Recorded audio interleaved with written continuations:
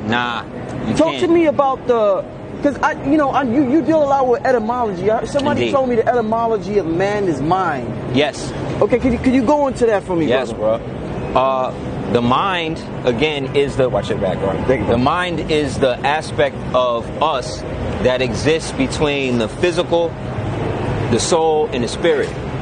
We've been taught that most of the things that happen to us, or they'll say like we're spirit beings, we're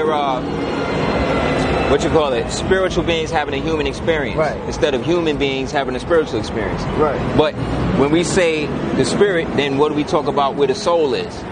And the soul exists between what we call the spirit, which is the breath, right? The physicality, which is the body, right? And then the aspect of us, right, that manifests through that in what we call the soul. But the soul is somewhat bound to the physical, because the physical, or what we call the soul, is the culmination of how the mind, you know what I mean, works in conjunction with the breath and the physical. So when we speak of the mind, or the mind's eye, we're talking about the aspect of